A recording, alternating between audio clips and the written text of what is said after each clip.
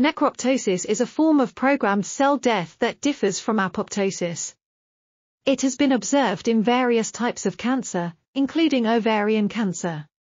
This study examined the role of necroptosis in ovarian cancer and its association with other biological features such as gene expression profiles, immune landscape, and drug sensitivities.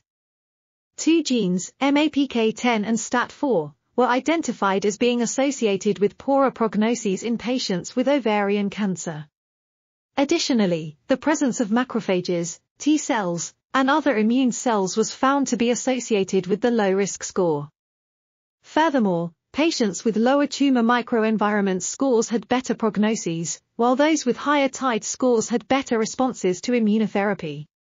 These findings suggest that necroptosis may play a role in ovarian cancer and could potentially be used to identify patients at risk of developing the disease or who are likely to respond to certain treatments.